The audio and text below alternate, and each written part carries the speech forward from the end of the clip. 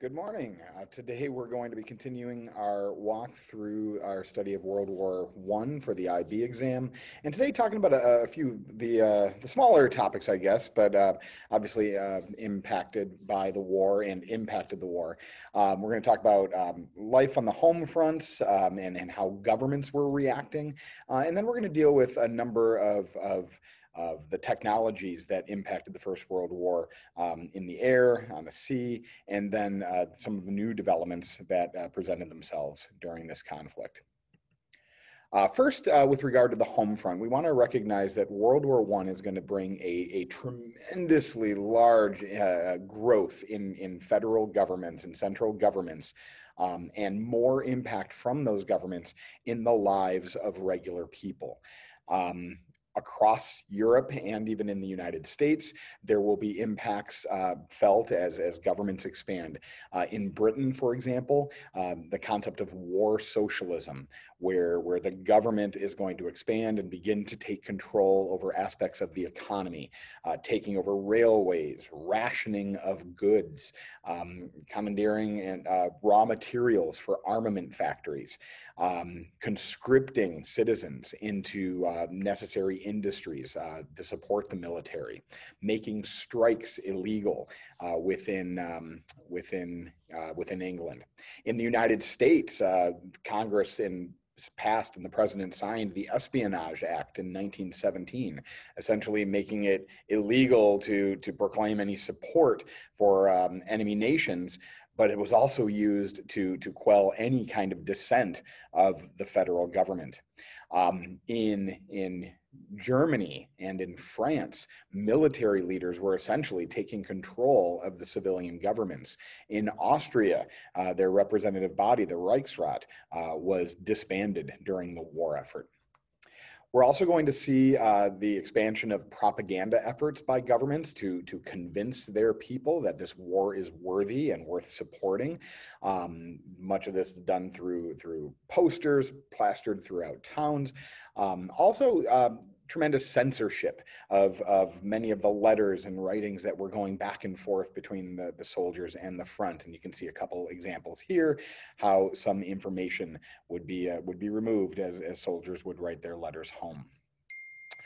Women had an important role to play in this war. Nothing like we're going to see in the Second World War, as still in so many countries, women were prevented from serving in any kind of frontline military positions or military positions really at all. But women will take a far greater role in the workforce. In England, for example, 80% of armament productions in Britain were done by women, as so many men had left for the home front. This important push of women into the workforce and having such a vital role in the victory that the Allies will experience will have a major impact on the suffrage movement in England and in the United States in the post-war year. It's going to take France a few decades longer to get there.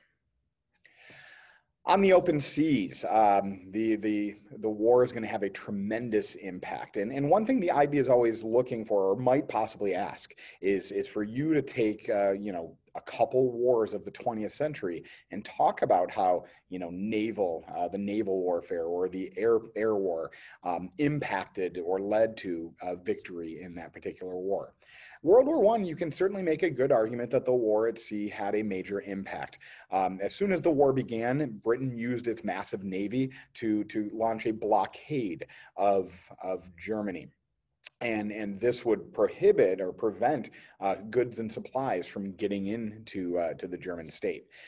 Germany, likewise, would attempt to launch its own blockade. Now, they can't blockade England. They don't have enough ships to surround the United Kingdom, and plus, many of their surface fleet are essentially trapped on their own coast. But Germany does have U-boats, submarines, that they will use in effect to try to blockade the United Kingdom and France from getting supplies from overseas. The British will also be laying mines throughout the North Sea and into the North Atlantic to try to disrupt British or German U-boats. There's one major surface fleet battle in the First World War, and this takes place in May of 1916. It's called the Battle of the Jutland. The Jutland Peninsula is off the coast of or is Denmark essentially, and this naval battle takes place there as the German surface fleet is going to attempt to break out of the British blockade. It's an indecisive battle. Both sides claim victory, but for all intents and purposes, I think we can consider it an Allied victory because the Germans were never able to break that blockade. And this lack of supplies getting into Germany will have a tremendous effect on the German home front and the deprivation that those people are going to be feeling. And it will certainly contribute to eventually the German high command recognizing that this war cannot be won by the fall of 1918. Also, German U-boat technology, German U-boat usage on the Atlantic Ocean, sinking merchant vessels and passenger liners will contribute to drawing the United States into the conflict. It's one of the factors that helps the United States public push their sentiment against Germany. And ultimately, by April of 1917, when Germany resumes their practice of unrestricted submarine warfare, that's one contributing factor for the United States to ultimately enter the war. In the air, airplanes are just not as developed and not going to have as major an impact on the outcome of this war. Both sides have airplanes. Both sides are going to use them early in the war as reconnaissance, small-scale bombing, like literally pilots just dropping small explosives out the side of their plane in the early portion of the war.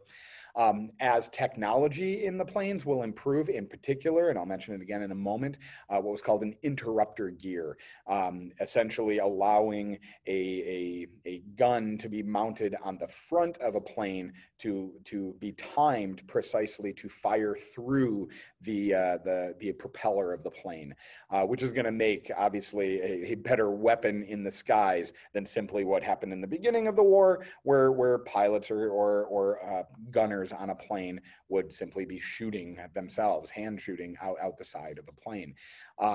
This new development will lead to direct combat, or what was known as dogfighting, between flyer aces or fighter aces. You've definitely heard of the Red Baron, Baron von Richthofen, Germany's greatest fighter ace in the United States. Pilot Eddie Rickenbacker became a household name. And these, while they didn't have a major impact on the development or outcome of the war, they were huge when it came to the propaganda war and the rallying the home front behind the stories of these brave pilots. But Baron von Richthofen does not survive the war. Being one of these fighter aces typically ended in the death of those pilots. There would be limited longer distance bombing. Germany would run some very limited air raids over London, but planes couldn't stay in the air that long and they couldn't carry that many explosives. So this really did not have a major impact in the war, but it will have a major impact on the thinking about what the next war is going to look like. And we'll talk about that at a later date. Some other technology that will be developed during this war. We've got tanks invented by the British as a way to break through trench lines and go across no man's land more safely. These don't have a major impact in the war either because they're so much in their infancy. They broke down a lot. They got stuck in mortar craters, and they didn't have a major impact. And by the end of the war, the Germans were developing their own tanks as well. Flamethrowers were developed. Poison gases, first seen at the Battle of Ypres in Belgium. Poison gas is used as an offensive weapon, but then of course that is countered by the development of gas masks. Tracer bullets, where a machine gun bullet will be equipped with some explosive material to light its path as it went across across the field, so those shooting could know where their bullets are going. I already mentioned the interrupter gear. You see that on the lower left hand, where a machine gun could be mounted at the front of a plane and fire through the nose, essentially. Depth charges, a technology, basically a bomb on the open seas that could be set at a certain pressure to explode underwater as a weapon against U-boats.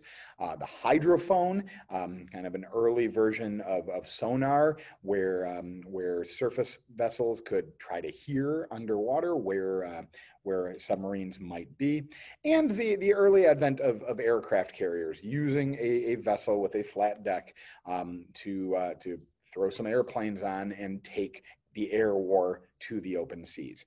So many of these technologies, though, were so much in their infancy, none of them on their own really have a major impact on the outcome of this war, in my opinion. We have to just go to that technology that existed at the beginning of the war, which was so detrimental to the outcome of the war and the duration of the war and the deaths in the war, and that is the machine gun.